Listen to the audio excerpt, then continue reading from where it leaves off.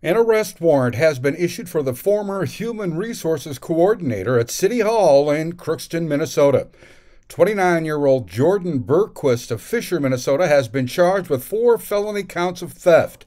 According to court documents, the finance director noticed Bergquist's paycheck was larger than normal. He handled the payroll for city employees.